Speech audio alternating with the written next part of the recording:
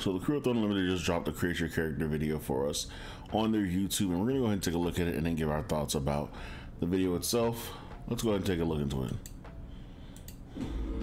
Silesium's last and best hope against General Kazan.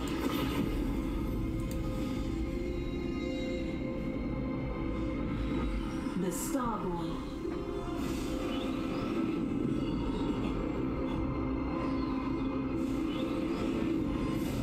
Throne and Liberty journey starts here as you create your own hero to take on the demonic hordes threatening the planet. Hundreds of customization options lead to tens of thousands of different looks, making each Starborn as interesting and diverse as the stars themselves. But a Starborn's true nature isn't limited to their human form. As you grow more powerful by completing quests and defeating dangerous enemies, you'll unlock your latent ability to morph into creatures of the land, sea, and air. Traversing the world in animal form is only the beginning.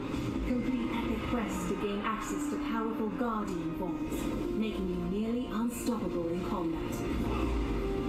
Shapeshift into massive golems and lay waste to enemy fortifications during epic castle sieges.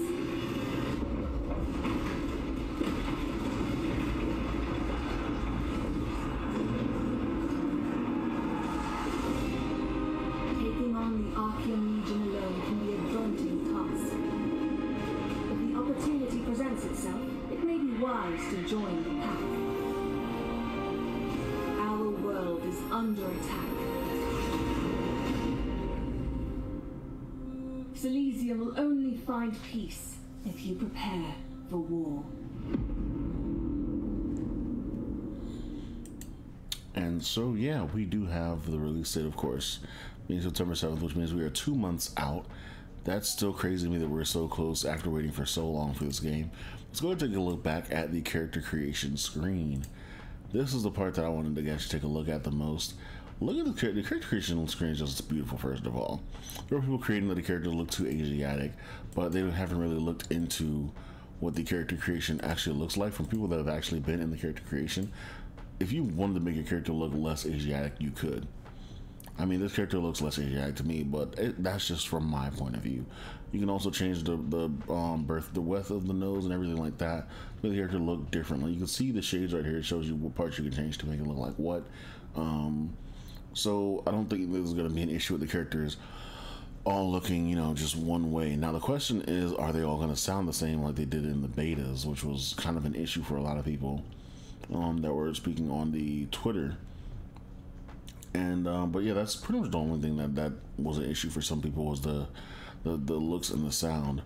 But I mean, this looks very in depth to me when it comes to seeing, like, you can change everything when it comes to like the bridges between the eyes, the forehead shape, forehead width, the nose shape, nose width, the jaw shape, jaw width, your ears, scarring, I'm guessing is what this is, your hair, your body tone, and then whatever outfit you want over that. And then I'm pretty sure like there's gonna be all the colors in within the shape and tonality of everything. Like, I love games that have so much customization built into their characters and their character design that lets you just kind of freeform with it, where you can pretty much almost make yourself into the game. It's always cool whenever you can put yourself into the game realistically and within sure I'm looking for within certain variables, how you feel you should look, or how you feel you would look if you could create yourself in the real world.